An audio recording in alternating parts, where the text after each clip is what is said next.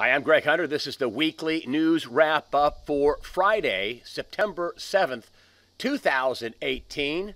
And I wanted to just sum up the week that I've seen, and I'm going to sum it up in a word, and that's panic.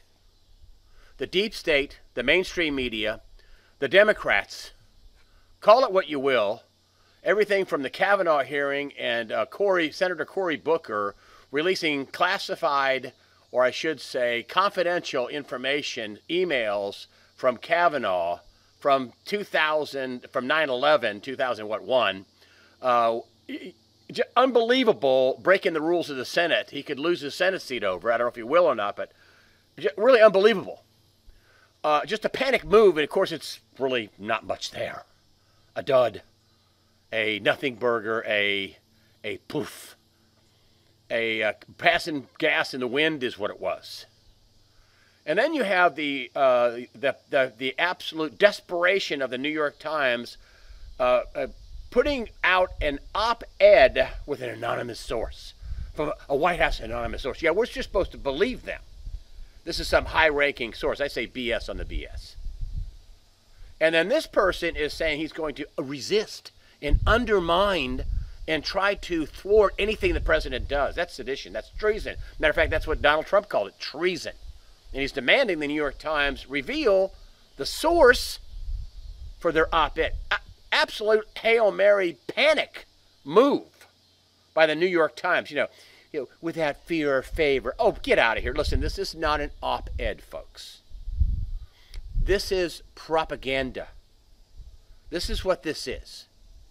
Thought-shaping, mind-controlling propaganda to make you think Donald Trump is off the rails. We're back to this now. Donald Trump is off the rails. They even brought up the 25th Amendment that you could remove a sitting president if he wasn't fit for duty. We're back to this.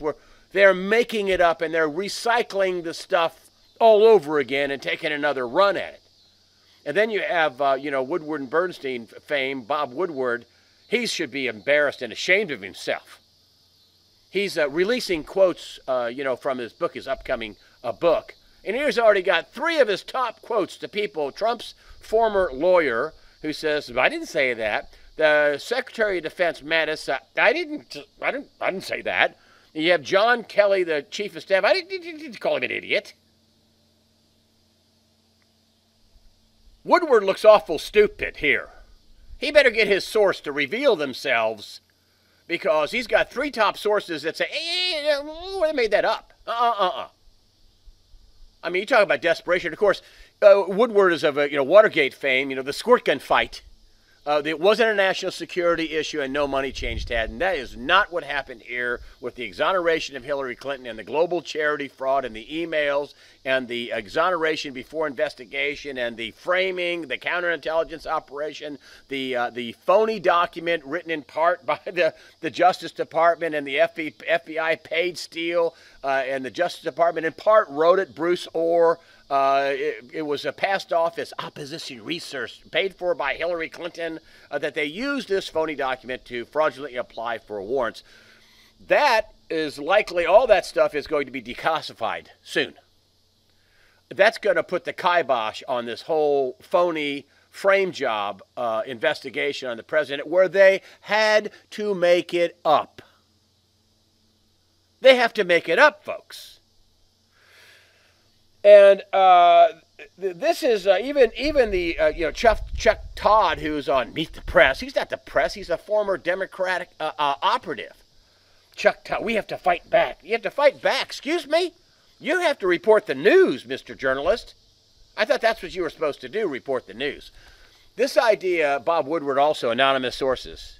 I mean, I guess his fame has finally run out. His free coffee and his free stuff with Watergate has finally run out. Now he's, and I wonder if they have something on him, to do this kind of reporting with, they're all anonymous sources. Wow, you know what kind of a story I could have if I could just put together anonymous sources?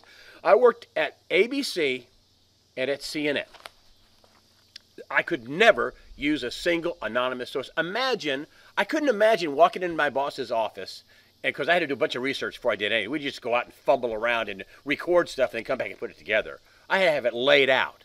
completely laid out ahead of time with a premise and who the victims were and what the documents we had were, how we could make our case, and could this pass legal. This is before we shot an inch of tape, before we shot a nanosecond of video.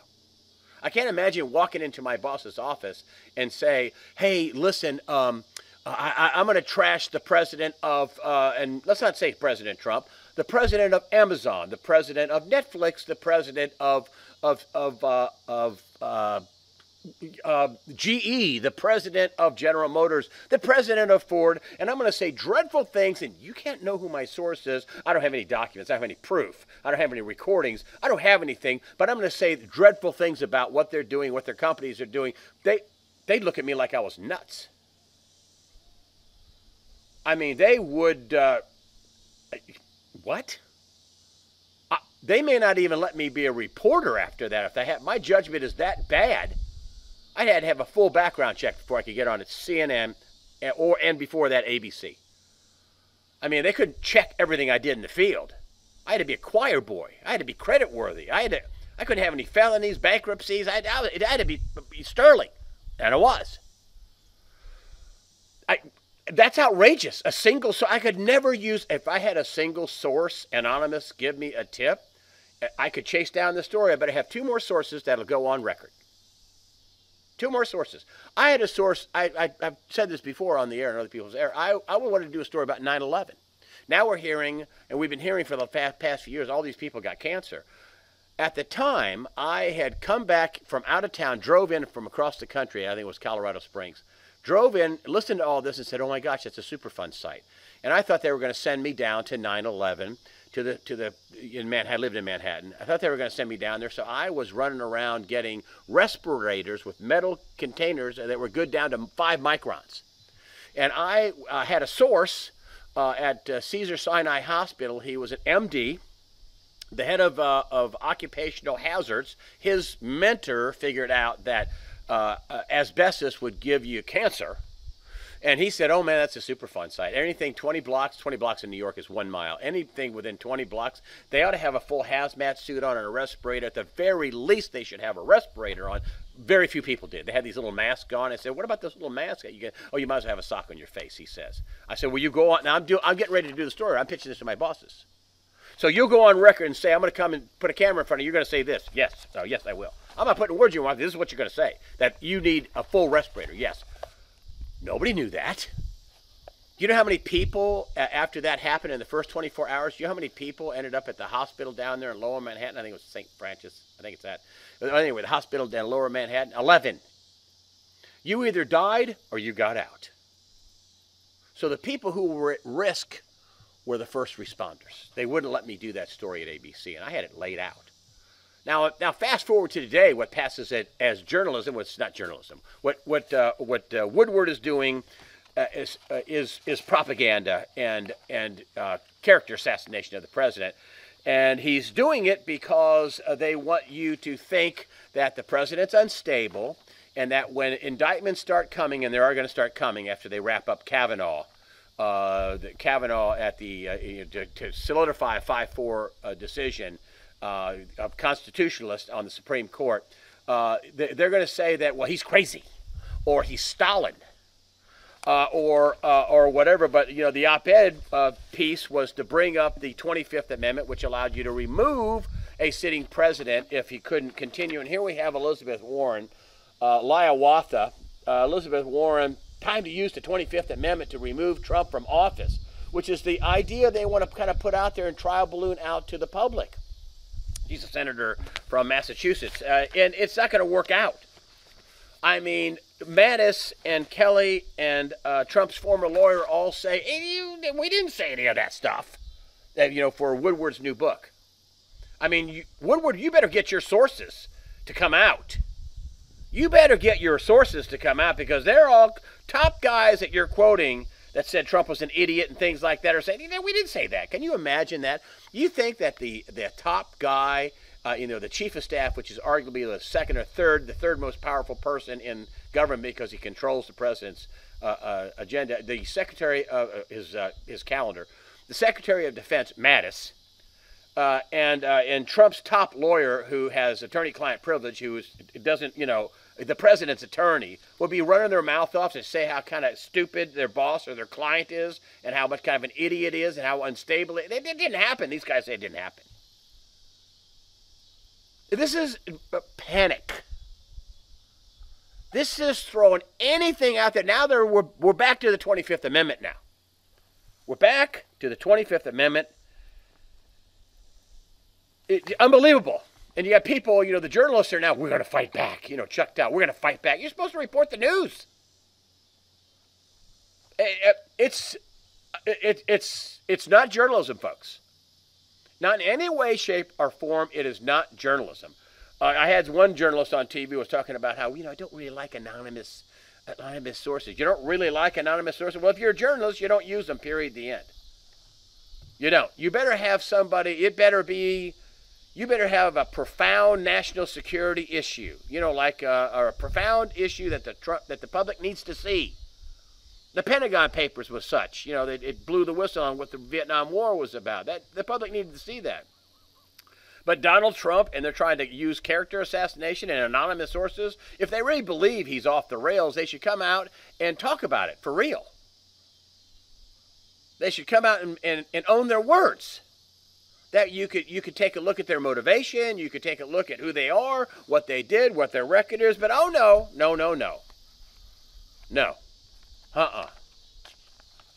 Same thing with Woodward.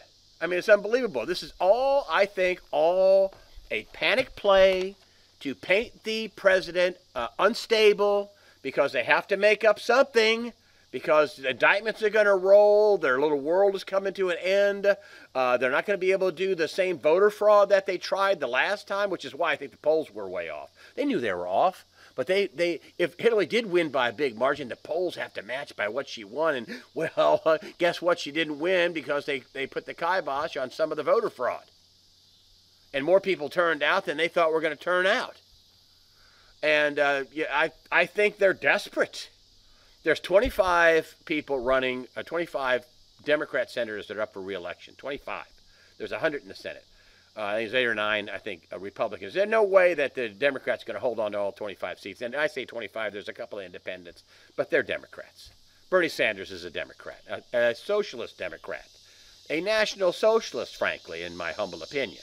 But these people, there's no way they're going to hold on to the Senate.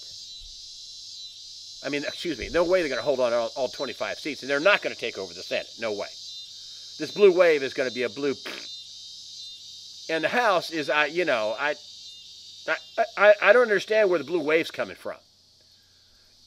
And I think they know that. I think their internal polls are showing them that we're not doing so good. This is not a blue wave, and they're panicking. They're panicking because Trump is going to keep going forward. The Manafort investigation is going to come to a big fizzle out, and he did accept written questions. He won't be able to do a perjury trap. It's going to come to an end. They're already preparing that it was illegitimate, and it was. They committed fraud, a frame job to get Mueller empowered and paneled. I mean, that's not a story for Bob Woodward, Mr. Watergate. Unbelievable, folks. Unbelievable. But I think the word is panic. Panic in the deep state. Panic with the New World Order Luciferians. Panic with the Democrats. And listen, the deep state, they're panicking because never have they had somebody like Donald Trump and backed by the U.S. military and the military intelligence services. That's an opponent they have never met with. I mean, usually the deep state just destroys you. Just relax. Yawn. You're destroyed. That's not happening here. That's not happening. And again, I'm going to say it again. They have to make it up.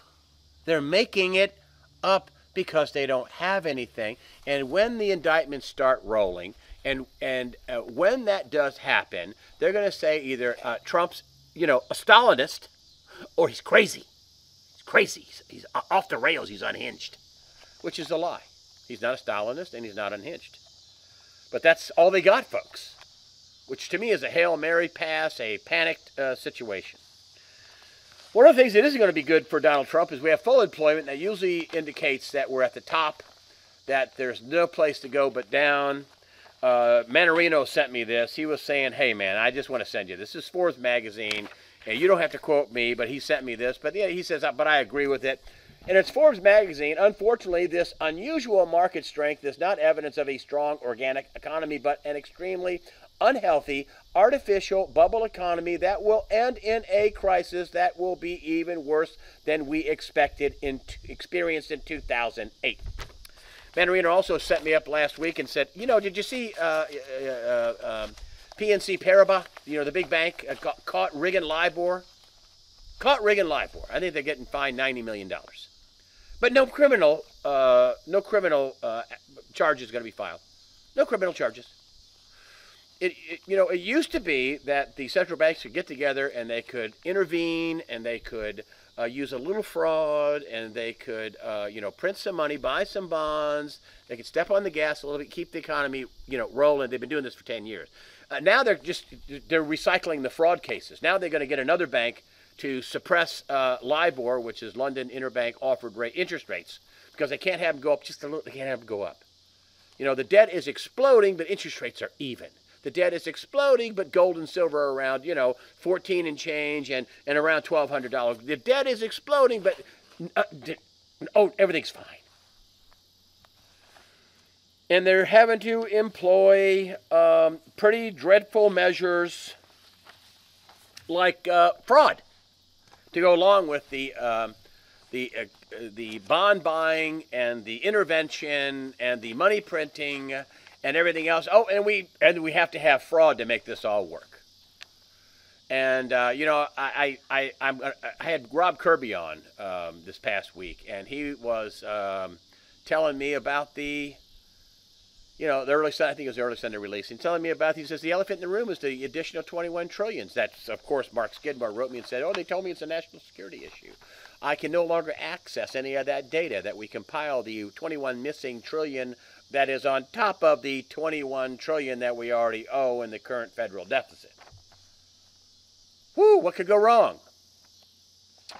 We're living in a make-believe world, folks. We're living in a world where there's no monetary laws, that all the numbers are rigged, the unemployment, the inflation, the monetary supply, how much debt we owe, interest rates, futures are manipulated, gold's manipulated, silver's manipulated, commodities are manipulated, everything's manipulated, but it's okay.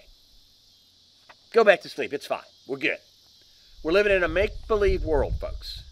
We are living in a make-believe world. Now listen, I've been saying this for a while, and the reason why I'm saying this about be prepared, get ready and stay ready is what I like to tell people. Get ready and stay ready. And I know it's daunting, and nothing's happened. But they have employed massive amounts of collusion by central banks. Nomi Prinz just got her third bestseller book. The book's called Collusion. I brought this up before. She proves that. That's how they did it. She proves it with, 100 and something pages of footnotes and a best-selling book, Nomi Prinz. So they did things that have never been done before. We have never been here before monetary policy-wise. We have never been here before debt-wise. We have never been here as a world community with the amount of fraud in the statistics. Never been here. I mean, one of the statistics is accurate is we grew the global debt, which we had a debt problem last time it crashed, from about 160 to 70 trillion dollars to pretty close to 250 trillion. So we tacked on another 70 or 80 trillion dollars in the last 10 years since the last blow up. I want to talk to you about this, the drought monitor. Here I'm in a farm in Missouri. I didn't tell you, that's why I'm having this, location. This is the Four Corners area right here. Terrible drought right here. Terrible drought. It was worse than this. This is September. We've had some rain. It was really dried in Missouri. I'm coming here from a farm in Missouri. And, the crops, now out east, wow, out east has been fabulous all year. They've been getting plenty of crops, plenty of rain. Places up in Iowa, there's no drought in Iowa, no drought in Illinois to speak of. Missouri and parts of Missouri and out west. But here, this area right here, just been hammered.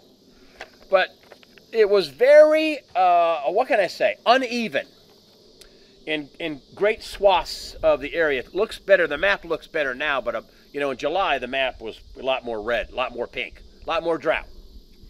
And so, you know, some of the crops, and this is just from the farm here. Some of the crops, this is beans, and this is the pods of the beans right here. This is not bad, not great, but not bad. You can see how tall the thing is. If I stood it down here, it comes up to, while I'm sitting in a chair, it comes up to my nose. So it looks pretty good. I mean, this is going to end up, this got saved by the most recent rains, okay? This crop goes in later. And so this crop is going to do okay. It's going to make something. Not bad. But then you have corn, and some of the corn, oh my gosh, some of the corn's 8, 9, 10 feet. They hit it right. They put it in. It rained. They got rain when they needed, and the dry spots that we had, the corn was already strong enough. But the other people got it in wrong. This is another from our. This is it. So I got a field of this, where it comes up, you know, 3, 4, 5 feet max. Good healthy corn is 7, 8 feet tall, sometimes 9, 10 feet tall. And they'll have, you know, at least two, sometimes 3 ears to a stalk. You know, you got a corn crop when you have 3. This is this right here. Here's an ear, okay? Just open this up live. I just know there's not much there. So here's an ear right here. There you go. That's what this produced. A whole field of this. Oh, here's an ear. Okay. Here, let's just get that away. Here's an ear too. Okay. That's it. This. They're usually like that. And they're usually like that. Okay? Here's a whole field of this. 1 ear. 1 pretty paltry ear. A lot of crops had this happen this year. It was very uneven. I mean, 5 miles away, they'd get 3 inches of rain. Here, we'd get nothing. Very, very uneven, at least in this area, but I don't think it's going to be a catastrophic event. Out east, the crops were just bumper, massive, tall beans, chest high, corn, sky high out east in many states. Lots of goods. Other people around here have been combining and just going to feed it as silage. So very uneven this year, but not a disaster. There'll be some insurance paid for some of the corn got 3 or 4 bushels to the acre when they get 150 or 180 or 200. I mean, that just about a wipeout. I mean, if they count the gas in the combine to get the 3 or 4 bushels, they went backwards. They had negative for wear and tear on the combine and diesel fuel. But anyway, listen, overall, what we're seeing is just panic. Panic in the mainstream media. They're talking about fighting back. No journals would say that. No journals would say that. I would never talk about fighting somebody. I used to, in my office, I would say, people, we're going to get so-and-so. No, we're not going to get anybody.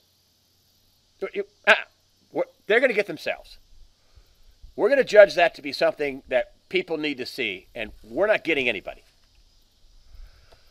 I mean, we always try to put people in their best light. ABC, for example. I would go do interviews, okay? And every single interview, because I had a higher level of, I was an investigative reporter, and I had a higher level, I would say something, you know, that could get the company sued. But if I was right, we wouldn't get sued and they'd defend me. That's back in the good old days when they actually had investigative reporters.